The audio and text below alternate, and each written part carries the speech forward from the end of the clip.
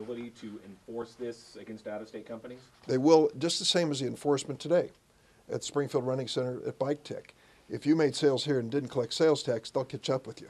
And at some point say, you owe us sales tax. We can do the same thing through internet sales. But those are Illinois companies incorporated in Illinois. You've got venues in that way to do that. How can you go against a company that's in Delaware or Nevada or in Europe or wherever? Clearly, they make a disclosure each month of the sales made and the sales tax collected and repaid back to the state. Each of these internet companies will have the same obligation. How does this address the constitutional question the Supreme Court raised, I don't know, 15, 20 years ago about states taxing interstate commerce? Well, I think it gets around it because you are actually selling into a state, and at that situation would be collecting retail sales in that state, retail sales tax in that state. So that to me is not it's not an encumbrance on interstate sales any more than to have a person from Missouri show up at the Springfield Running Center to buy some shoes and say, I just crossed the state line, therefore I don't owe you Illinois sales tax. Well, of course you do.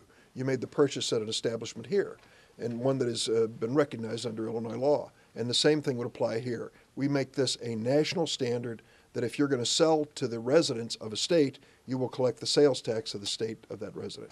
Does it use the, and I forget the technical name for it, the streamlined tax collection formula as a basis? Yes, it makes it a nationwide basis. It would make it, but it would be up to the states to, now I understand about 24 of them have already adopted that, but, and maybe not Illinois. No, but Illinois, it would make them, it would apply to all states. And That's the idea But it would behind be it. voluntary for them to adopt it, or they would be mandatory? No, every state would be Required. under it. It'd be a national standard at that point.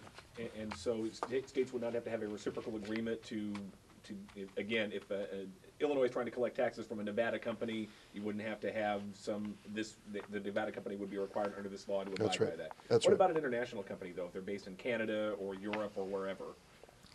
Good question, and I don't know the answer, Jim, but my assumption is that that would apply to them as well. If they're making a sale in the United States, they would need to collect the sales tax on that sale. I'll double check on But that. can that be enforced? I mean, is that again, if they just choose to defy it, how do you stop them from selling to an Illinois customer? It's a good point, and we run into this incidentally on internet gambling, because even though we prohibit it on a nationwide basis, it's being done.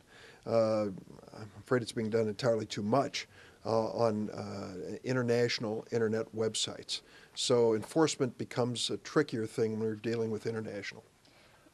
One of the arguments often brought up against this is that internet sales are a growth industry at a time when the economy needs more growth industries. I know you said they've had a long time to establish, but could this not in fact crimp sales and reduce economic activity by imposing what in effect they would perceive as a higher tax on their sales? I'll go a step further. I think small business in America is a growth industry too. And if we want it to continue to grow, we can't put it at a competitive disadvantage. The internet sales operations are clearly established across the United States. I don't think there's any question about that.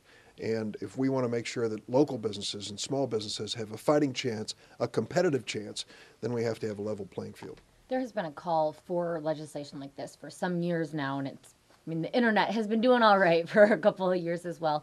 Why now? Was this spurred by Illinois' action and these affiliate retailers moving out and such? I supported this way back when, 10 years ago. I thought it was fair then, and I didn't win. The prevailing sentiment, as expressed here, was give these internet sales operations a chance to get started. Okay, they've had their chance.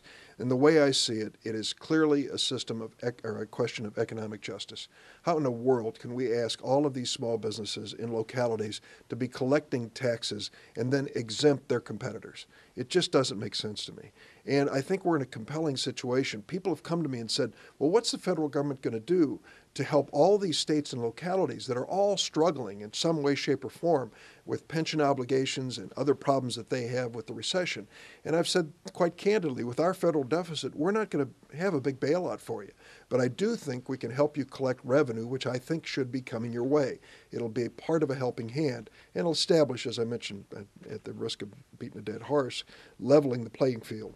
Was it appropriate for Governor Quinn to have signed the Illinois version of the Main Street Fairness Act? Oh, sure, absolutely. Listen, every governor is struggling to find a way to collect this tax legally.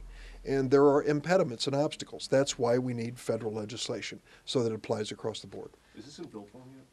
It will be. In fact, it is in form. It hasn't been introduced. I don't have a bill number for you, but it will be. Not sponsored yet? No, not yet. To our local